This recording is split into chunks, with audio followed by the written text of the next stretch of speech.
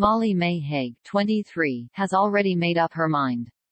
The British Love Island star announced in late September that she and partner Tommy Fury are expecting a baby for the first time.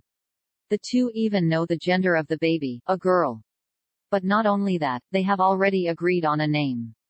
Now the influencer revealed more details. Molly Mae's daughter will probably be called Totally Unusual. In her new YouTube video, the 23-year-old chatted about the baby's name. She chose it when she was a little girl herself. It's a really unusual and fancy name. I don't know anyone else with it, Molly Mae continued. Apparently, Tommy was also in agreement. He is said to have been very enthusiastic when she told him her wish. The mother-to-be also explained that the fans would never guess because the name didn't exist yet, but at the same time it wasn't made up.